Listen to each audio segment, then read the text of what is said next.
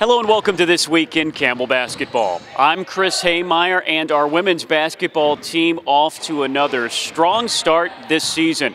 Our Bill Priestley has more. The Campbell women's basketball team is 5-2, headed into exam week, which has set the foundation for what could be a great year.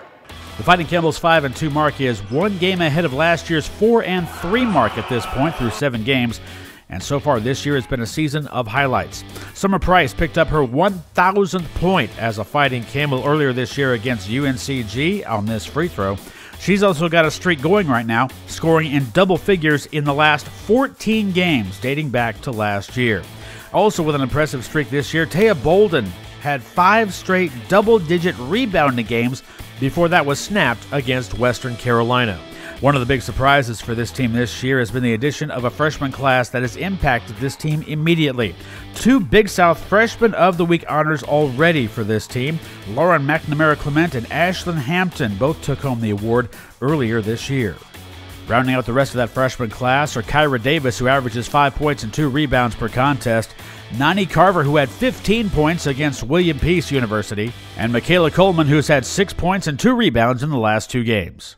And along with those marks, if you're following last year's team that finished first in the country in total scoring defense, right now the Fighting Camels are tied for 12th in the country.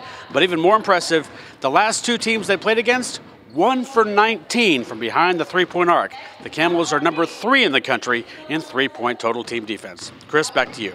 Thank you, Bill. Our men's team split a pair of road games last week. The Camels went all the way down to DeLand, Florida to take on Stetson on Thursday. Marcus Burke and Shane Whitfield each had 20 points as Campbell cruised to an 85-78 victory. Campbell caravan to Greenville to take on East Carolina Monday night and bolted out to a double-digit lead. Campbell couldn't hold off a furious Pirate comeback and fell 69-66. The Camels are now 3-3 against ECU in their last 6 meetings with the Pirates. Burke continued his fantastic play, leading Campbell with 21 points.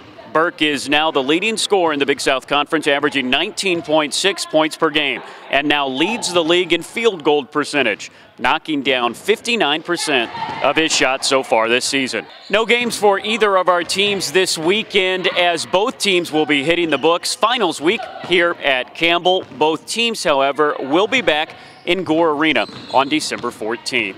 Thanks for watching. I'm Chris Haymeyer saying we'll talk to you next week on This Week in Campbell Basketball.